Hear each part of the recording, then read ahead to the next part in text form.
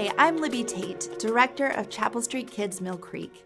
Today, we're going to talk about hospitality.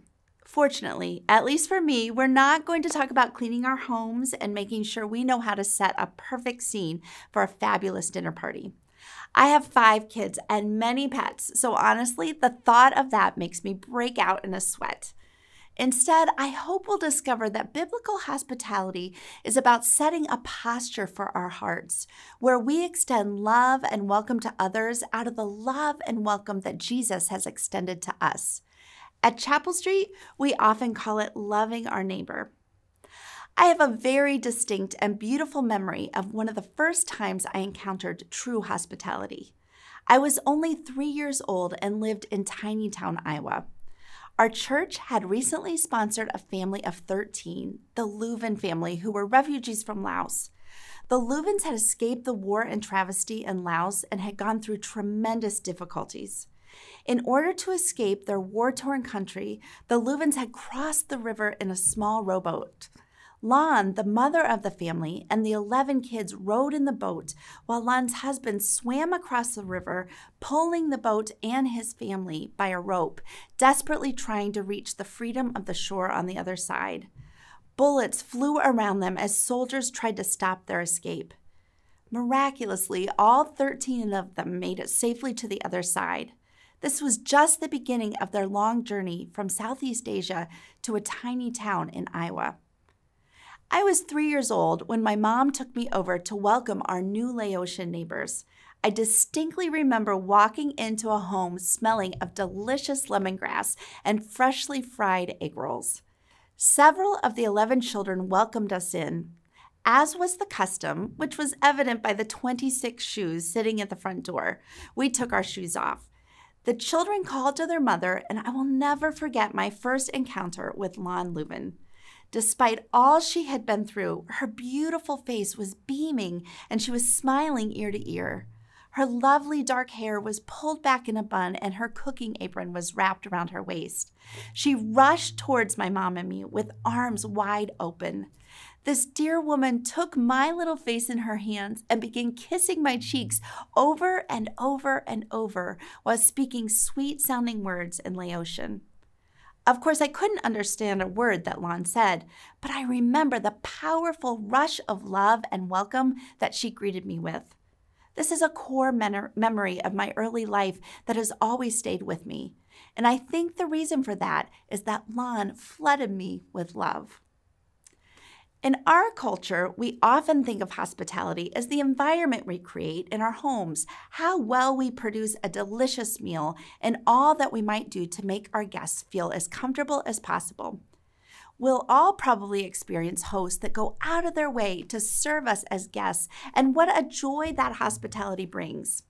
When we visit someone's house and they joyfully serve us in love and care, we are touched and experience a parcel of God's welcome and care for us.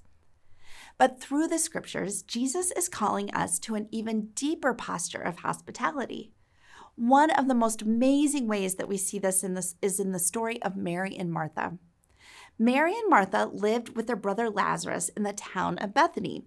They were friends with Jesus, and the Bible tells us that Jesus came to Bethany. Martha welcomed him into her house.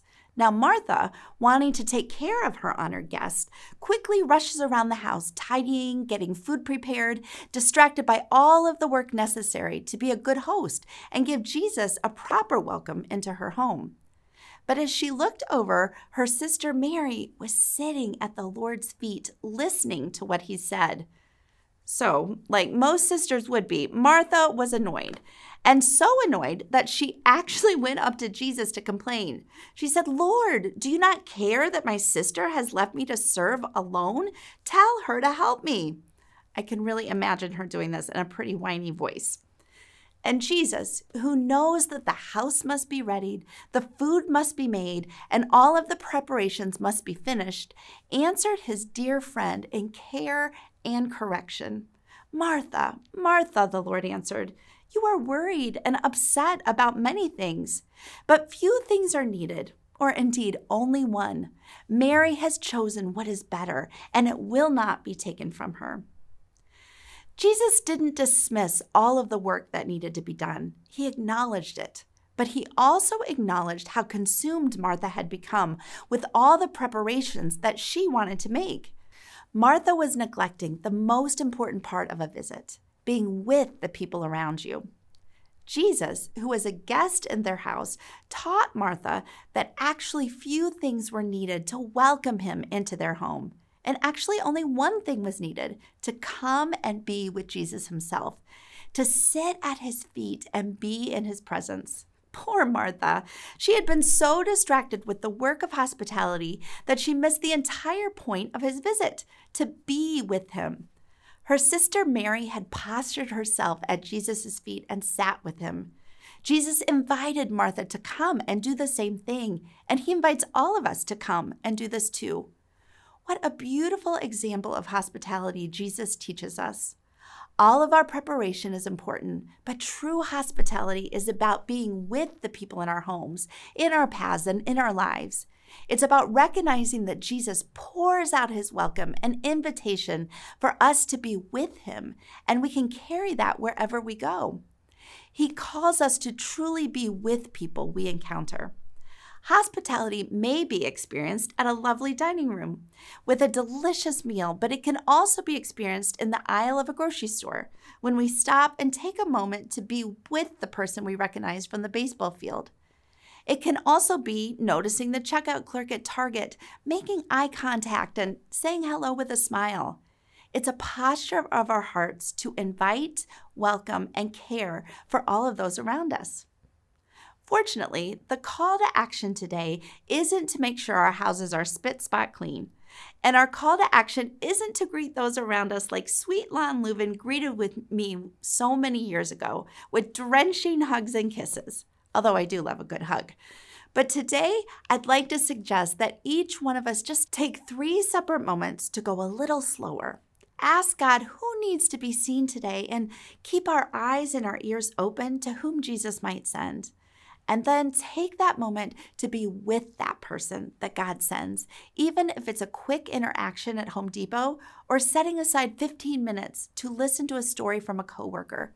Let's posture our hearts as Mary did to be with those around us. The Bible tells us that love will never fail. And as we take a posture of hospitality with us wherever we go, may we welcome people in the name of Jesus, just like he has so generously welcomed us.